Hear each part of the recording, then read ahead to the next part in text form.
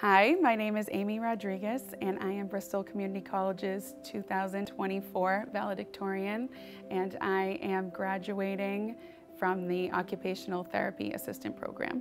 I did pretty well in school, but I had my daughter my senior year. My daughter has multiple disabilities, over 20 of them, 9 being rare diseases. Instead of going to college, I went into the workforce working at a pizza place where I was there for 20 years. I worked nights and I took care of her and did her therapies during the day. It was during the pandemic. We got into like a really great routine and schedule.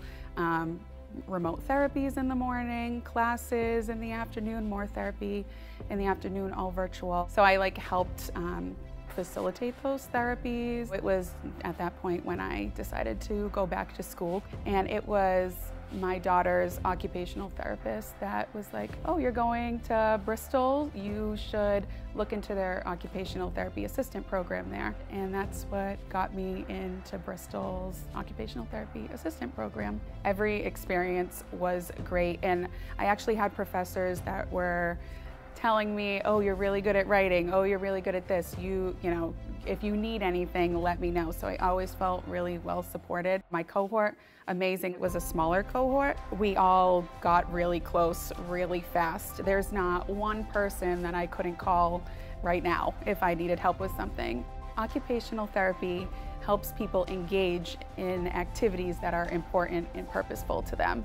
So the fact that I have been learning how to help people in different aspects of their life through the lifespan was pretty amazing. So things that I want to do better in my personal life, I'm now learning how to do through this program.